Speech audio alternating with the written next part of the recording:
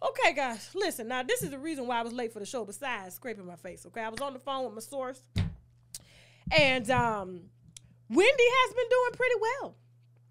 Now, you know dementia, okay? Because a lot of people think just somehow you just wake up and you just can't remember shit and it don't work no more. Dementia is spouts.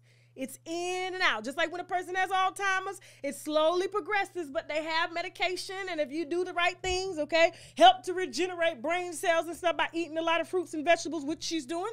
She's on the same diet that her son was on. Remember when he smoked that K2, okay? It fried his brain. No joke, y'all. He didn't know where he was, who he was. They had to fly his ass all the way down to Honduras. They got him on Dr. Sabi's plan. The boy is in college now, okay? She's on the same diet. Her legs ain't swelling no more. It's not funny, but it's funny. And so the interview, here's what I'm going to say about the Good Day interview, okay? Because she still is yet to put her face out there.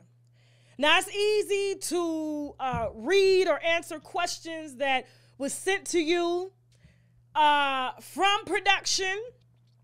And although she's doing well, you guys have to understand this. If Wendy was not doing well, or if she was, there's no way.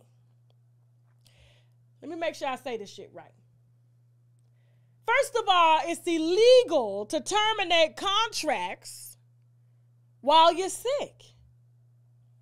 Okay? Now, she has to still be getting some type of severance pay or something, but no. Just cut it out. Just cut it out. You know why? They knew she wasn't going to fight it. Why she wasn't going to fight it?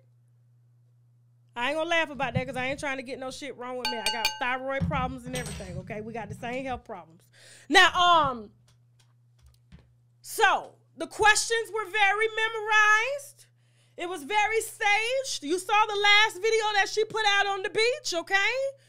And you lost your bank accounts and you lost your job, but you say that you're fine? And to give you 3 months and you'll be back? Ain't no way a network is going to risk being sued for breach of contract if you're going to be ready to work in 3 months, y'all. 3 months. But nobody seemed to figure that out. You think Wells Fargo, a $1 billion bank, is going to risk being sued? Is she going to be ready to work in 3 months? She still think her mama alive. She still feels that she's 53.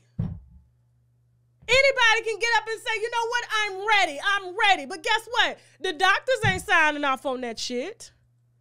And if they truly fired her illegally, trust me, if she was in sound mind, she would be suing their ass, but instead she's begging Wells Fargo to give back her motherfucking money.